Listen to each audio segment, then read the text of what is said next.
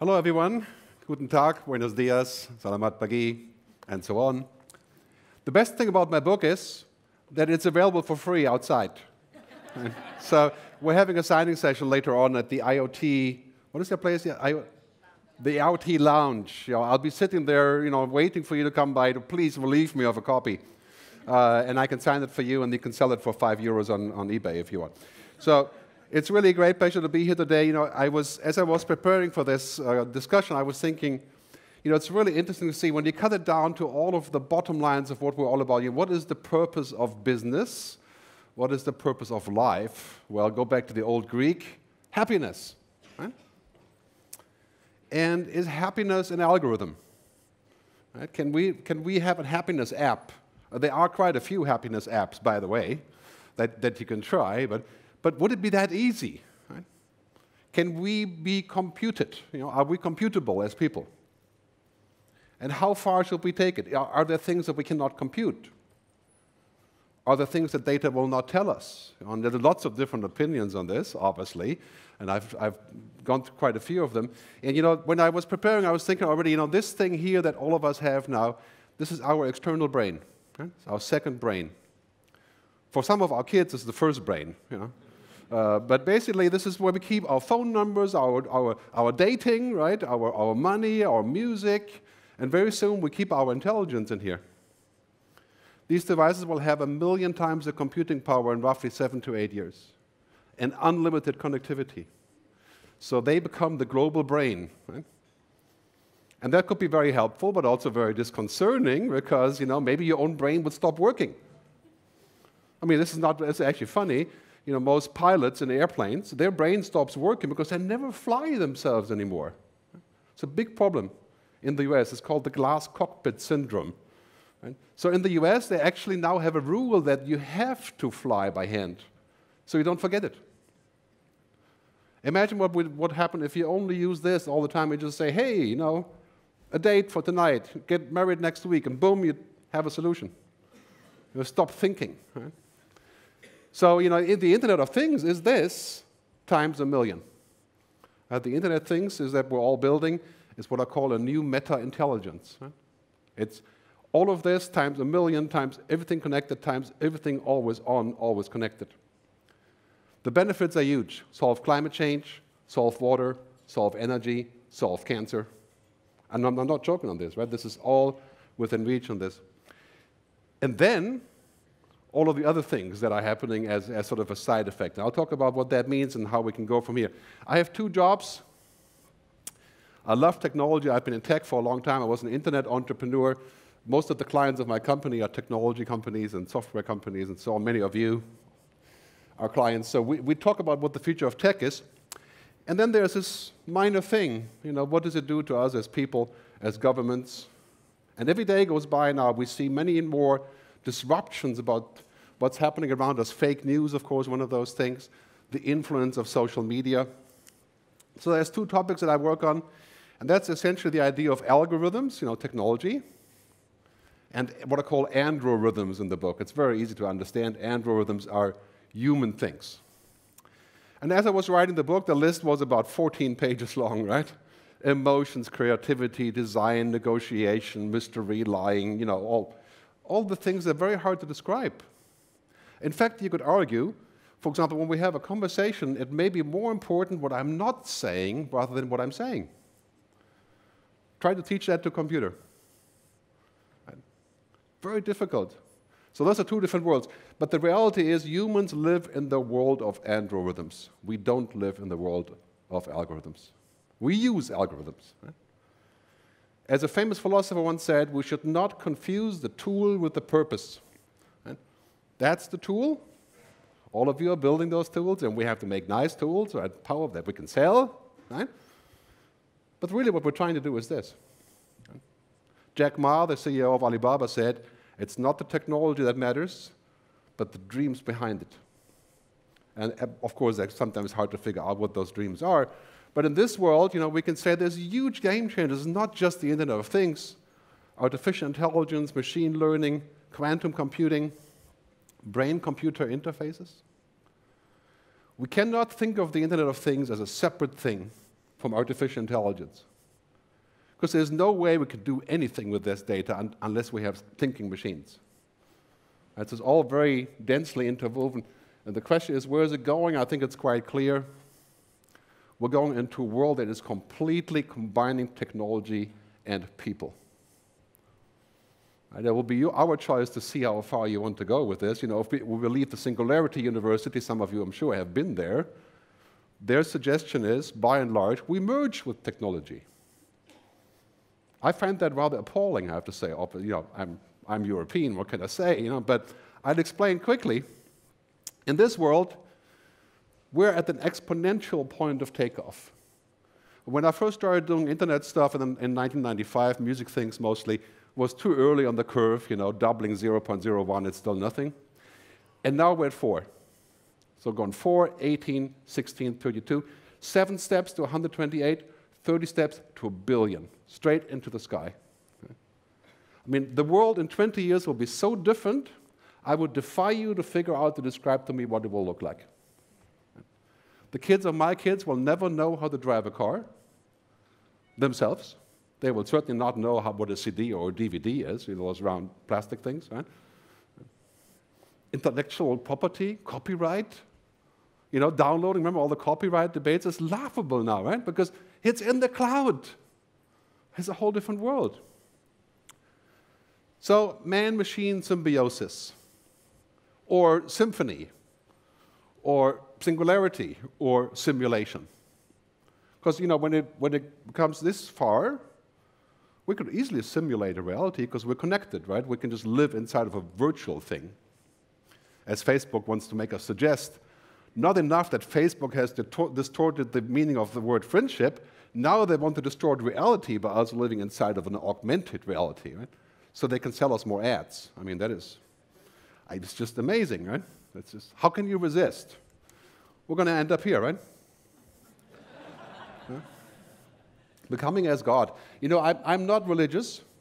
Maybe you are, but we're becoming extremely powerful here. Many of us will, in the future, do jobs that it took 1,000 people to do. Right? Analytics, predictive analytics, using social media engines, you know, sentiment analysis. I mean, this is stuff that just 10 years ago took a whole army in a skyscraper to figure out. Right? So we're becoming extremely powerful. We can do new things. And the question really is, in this world, what is a human? Is that a human? Are we just fancy machine? Well, I have lots of opinions on this. I wouldn't be asking otherwise. But how computable are we? And are there things that we can't find here when we're computing? Our external brain, we know what's happening. Of course, every single company around the world, including most of those in the room here, are investing serious amount of money in artificial intelligence, right? In building a brain. In fact, the Google project is called the global brain. The attempt is to build a brain. So Facebook, in fact, has a brain of 2 billion people. That's us, right? Inside that brain, and they can use that to think. And the next step, of course, is this, right? We already are adoring our technology. Right? We're praying at the altar of technology. And I should be talking because, you know, I'm obsessed with the mobile phone. Ask my kids. Right? But that's a little bit harmless. You know, we laugh about this. You know, we wake up at 4 a.m. and set off a tweet or something, you know. Or, you know, instead of dating, we just Tinder and we get to the result in 20 minutes. But, you know, that's amazing, but it's not really destructive to society. Right? But imagine if this phenomena becomes exponentially powerful in 10 years, and we're talking about several thousand times as big. Could we even exist without the internet? Would we want to get up if we can't connect with our digital cortex? These are, you know, scientific questions, but connectivity is a religion. The mobile phones are the new cigarettes. So that's basically a way for us to say, now this is not even the beginning, right? On the scale of 1 to 100, we're 5 with all that stuff. Because now we have our friend Elon, who's going to make trillions building a neural lace, right? Which connects our layers of our neocortex to a digital cortex. I mean, that must be the biggest business ever invented, is to reduce humanity and put technology in its place. I mean, it sounds like a winning proposition, but Where is this going? I jokingly call this a sofalarity. Not the singularity, but the sofalarity.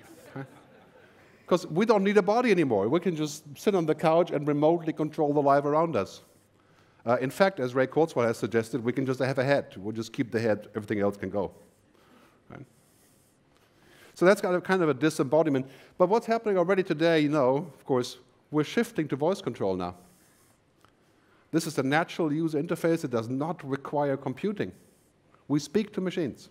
Headline of most of the companies that are making those boxes, like Amazon, Echo, Google, and many others, speak to the computer like a friend. Well, you can imagine where this could be going. I'm not going to touch on that, but right?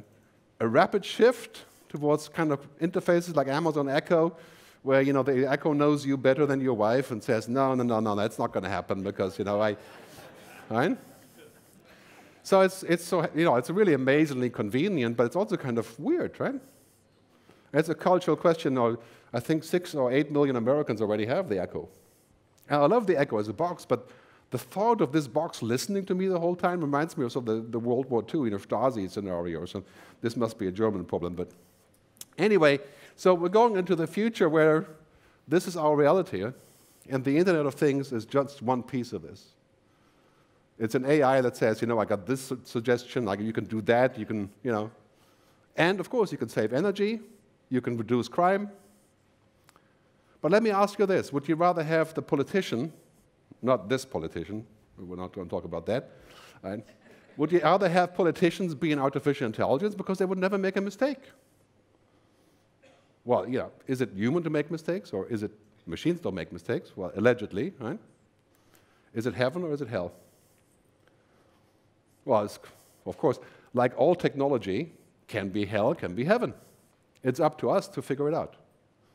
Nuclear energy, in theory, you can make power plants or you can build bombs. Right? 99.4% the same material, except for the uranium. Right?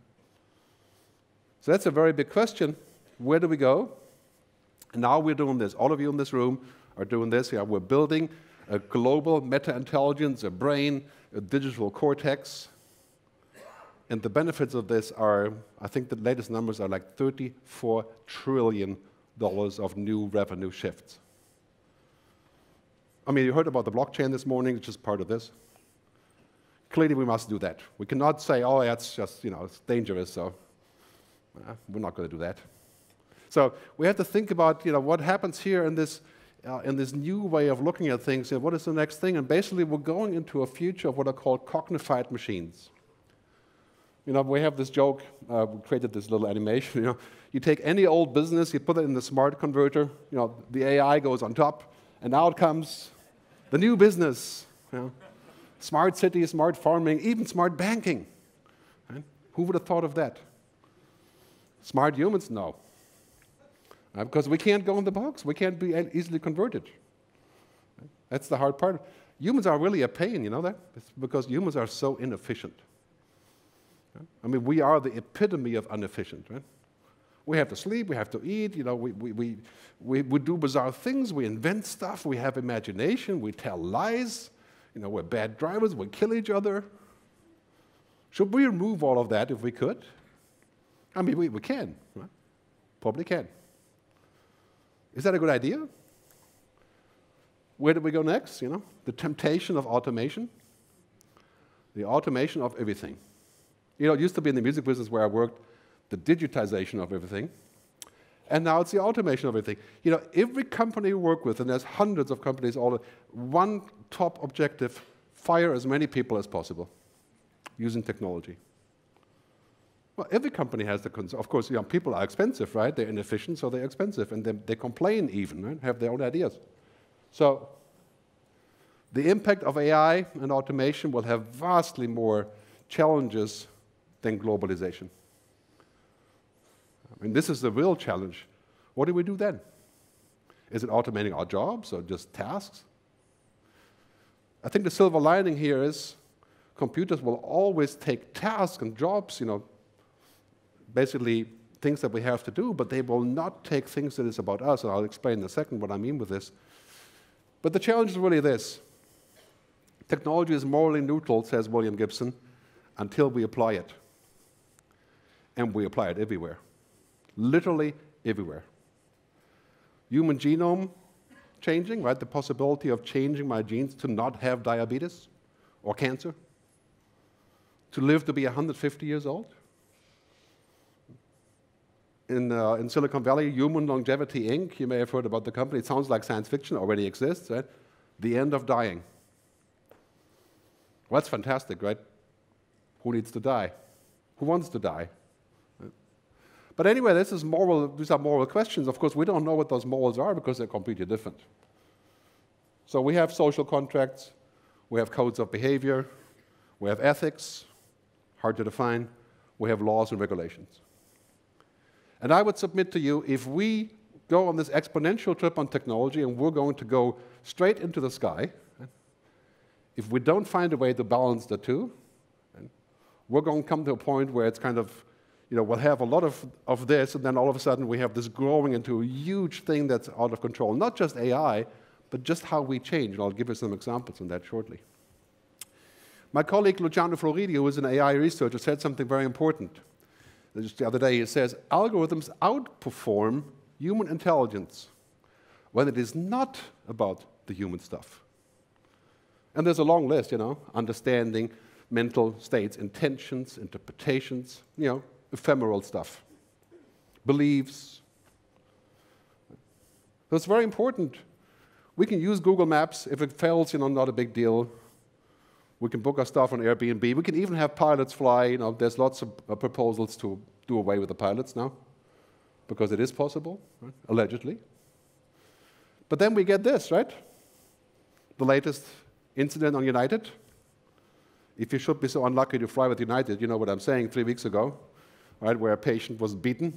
A passenger was beaten.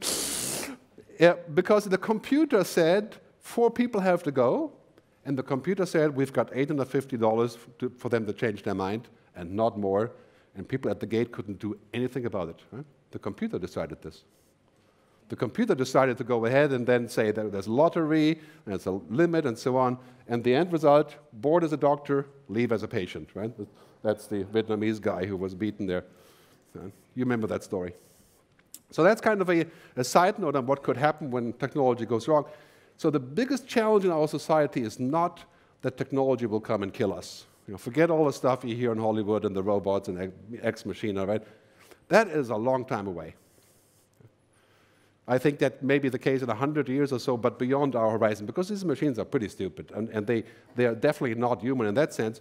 The biggest thing is that we become like them.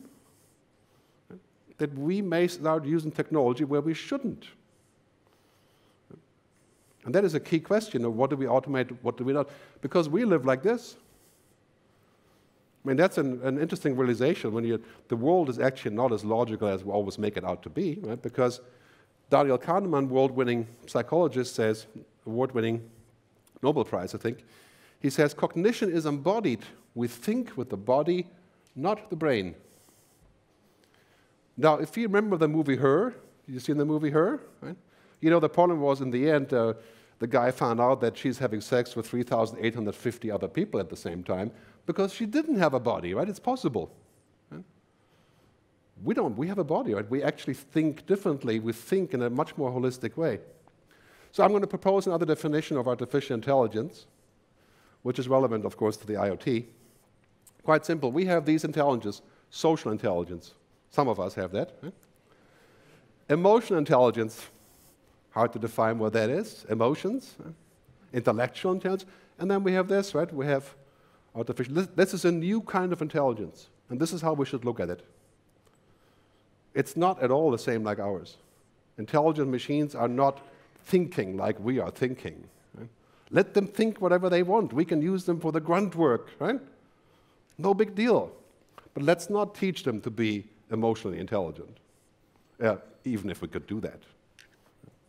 So here's something I wonder if you recognize this intelligence at work here. Give you a short audio example. You can turn the audio. Have you heard about this new technology? Are you speaking about this new algorithm to copy voices? Yes, it is developed by a startup called Lyrebird. This is huge. They can make us say anything now, really anything. The good news is that they will offer the technology to anyone. This is huge. How does their technology work? Hey guys, I think that they use deep learning and artificial neural networks. Well, this is not Obama and Trump and Hillary, but it's an AI that speaks like them. And I know you can tell it's not actually that good. It's pretty close. Give it 2 years and it's achieved. Over. AI can do that and speak like my wife, right? For example. Right. So, but I wonder about this thing. I think we all in the room have the same concern. I think really what's happening is that exponential technological progress eliminates tasks, routines. You can see on the economy graph here, all routine is declining. So it's not so much about our job, it's about how we do our job and which job we do. So if your job is all about routine and tasks, of course it'll be gone, like a checkout person at the supermarket. So the key is for us to rise above that. So what if the robot pours the beer? Right? The robot is not going to have a conversation at the bar with somebody. That's not going to be replaced. So it's about the EQ, the IQ, all the stuff that we can combine. These are the top skills in just 5 years. Critical thinking, creativity, emotional intelligence. And that is the talent we need. We don't just need great engineers and programmers. We need great humans. Exponential humans that actually have those skills, because that is the success factor of a company. I've observed in 15 years of doing this, the number one factor in success is not technology. If you have bad technology, you won't be successful, right? But number one factor is culture, backed up by great technology. I mean, that is obvious to a lot of people, right? But we should look at it from this way. So really, in this world, data is the new oil. You've heard that many times. It's finally true. You see the graph here. In the old days, oil companies and banks, most powerful companies of the world. That's the past. Oil companies are toast pretty soon, right? They switch to solar energy, so they're all trying to jump ship. Obama's pipeline will never, ever be used because nobody's going to want the gas in it, right? And this is the future. Right? Technology platforms, data. But if data is the new oil that feeds the IoT, do we need environmental protection? Nobody likes protection. Right? I mean, clearly, that's a shocking word, just like responsibility. But I'm not talking about greenwashing here or any such thing. I'm talking about if data is the oil and we're making trillions a year with data, do we need a protection that says there's something that is beyond data? Do we need that? Do we need an EPA for humanity? This is a big question, because we may end up here otherwise. Unprotected growth of data mining. And this has been referred to in the oil business as externality. So basically, the oil companies have said, who cares what happens with the oil or global warming? It's not our problem because people need the gas to drive their car. So we sell it. Just like in the US, people say, well, people need guns to defend themselves, so it's not our problem if they kill each other. It's their problem. Well, let me say, we can't do this with the IoT. We cannot build a system of a meta-intelligence that connects 8 billion people and 800 billion objects and our brain and our mobile and our bank accounts, and then say, well, whatever happens as a burning platform, somebody else should worry about that. Maybe the EU Commission could worry about that, right? That's not going to be that easy. I think we need to come to a place where we look at business like this. Complete overlap of technology, humanity, organization, right? Being on the same page. And I think this is really about figuring out what is the future value of a company. Great graph from Accenture that talks about why we're doing this, right? We can find a way to regulate the issues and address them together. We don't actually need the government for that if we do this. Well, of course, we're always going to need the government for something, right, to look at this, but these kind of side effects, for example, de-skilling, right? I mean, makes you wonder how many skills we're losing if we're just going to use an app and just speak to it, like Google Home. Right? Makes you wonder if our technology is manipulating us. I mean, that's already, frankly, happening everywhere, but not just on Facebook. Right? And then we're wondering, if maybe this kind of filter bubble is everywhere. We're not seeing the truth, really. And where everything becomes a medium, even our sex life and our kids. The computer will suggest if we should have the baby or not. based on genetic analysis. That's already a huge debate. I'm sure you're aware of that, right? And then the insurance will say, no, no, no, no, that's not going to happen because it will be expensive. Right? So clearly in this world, this is what's happening in this graph. You can see right here the enormous benefit of technology on this scale and the unintended consequences. Artificial intelligence, robotics, and the Internet of Things are right in the top corner. Right? Very powerful, potentially very difficult. Huge unintended consequences, AI clearly. So this is a question I have for you. Would you agree that we have an ethical imperative? Or are you going to argue that these are externalities and somebody else can mop them up? Right? Well, the argument will be fair, right? I'm not saying we shouldn't make the argument. But should we have that to harness the power to serve the collective good, which everybody in Silicon Valley talks about the collective good, but you know, what happens when Mark Zuckerberg writes his manifesto? He says, oh man, I've created a monster. There's nothing you can do. So there's something that we have to think about, you know, where is this going? Huh? Who has control, and ultimately, who's mission control for humanity? Who's controlling what we do, where the data is, what the rules are? Well, right now, that is Silicon Valley. I mean, it's obvious, right? So lucky us, but you know, this is an interesting question. Microsoft started having servers in Germany for that reason, to move the mission control to Europe, right? So, and then we have inequality. I mean, all of you know, of course, but reading on that has been plenty lately. Technology has increased inequality. Look at this graph here, and what's happening here. You can see the country with the most IoT devices, Korea, Switzerland, US, the rich countries. Will African countries have the Internet of Things? Will it be possible for them to actually do this? Looking at this graph, it's going to get worse. And clearly, sorry, just a second here. Getting too excited and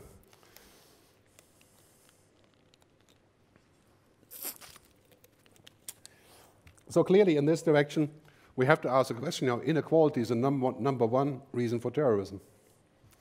And we're creating it by the plenty. It's something we have to look at, clearly where it's going. So I'll come to the end and wrap up, and we'll have a short conversation afterwards. The bottom line is this, right? This is the era of digital ethics. Everything is interdependent. We can no longer say, well, we built this, it works great, we make lots of money, and that's it, right? We can't do that. Because now we're touching on the very basis of humanity. We're going inside of our body, changing our genes, changing our brain, using AI, connecting everything, and we can just say, you know, well, so what? It's just like having a steam engine, right? Not quite. Right? This is the world of mega shifts, which I describe in the book, which you will faithfully read afterwards, I'm sure. Right? All the stuff that's happening there. Great quote here. Ethics is the difference between having the right or the power to do something and to do what is the right thing to do. And that is business. Right? That's wise business. Because you have the power to do something and you do the right thing, you actually are better off in the end. Something that the old companies failed to see. So the future of technology, future of what we're doing is kind of what I call a hell van. You know, it's hell and heaven. Really, it can be both. Right now we're at 90-10. 10% hell, you know, privacy, surveillance, a little bit of hell. Not much. We don't want that to grow exponentially. Right? As Jack Ma says again about the dreams behind technology. How do we keep that mix alive? Do we need a global ethics council? And who would that be? And would we even agree on the ethics that we have? I mean, we would agree on bottom line ethics like a machine should not kill people without human supervision. I think if we took a vote on that, everybody would, except for the people who make the machine, you know, we would agree on that. And there are people who make that machine. Right? So let me say a final thing. Technology is often confused with the utter tool of optimization and efficiency. This is totally wrong. Right? What we're doing here with the Internet of Things is not about efficiency. That's just a side effect. The CFO likes it. Right? We should never put efficiency over humanity. The purpose of what we're doing is to create human value. Right? Relationships, trust, added value, meaning, purpose, general improvement. And efficiency is one of those things that we use for money. You know, that's a good thing, but it's not the final destination. Very important to keep that in mind. Okay? The Asilomar principles, I won't have the time to go through this. You should read them yourself, The Future of Life. They apply very well to IoT. Right? Human values, shared benefits, ecosystem thinking, responsibility. Absolutely crucial for us to go in that direction to understand what we're trying to do here. And I think that your position, whatever company you're with, on this issue is the number one issue of success in the future. What is your position on the man-machine polarization? How much are you on team robot or team human? As it's been called, right? There's been a term cooking for this. But you know, if you make robots, of course you're on team robot, right? But you can still be on team human and make robots, obviously. Well, difficult question. I think this is obviously something we have to define and think about where this is going. So I think it's important that we have to invest as much in humanity as we're investing in technology. And I don't mean humanity in the sense of writing artworks or books, right? The people you hire have to be exponential humans to be successful in this future. Right? Not just great tech people. Right? Not just the left brain. Right? Because that's really what we need. I mean, in 5 years, computers will program computers. In 10 years, we have AI scientists. We already have them. Will they replace scientists? Not really, but they'll do a lot of the grunt work, right? So really powerful stuff that we have to think about. I'll summarize, and then we'll take some questions. Or we'll have a short debate. First, a holistic approach will win. Holistic in the sense of externalities, balanced systems, interdependence, and investment in algorithms and algorithms.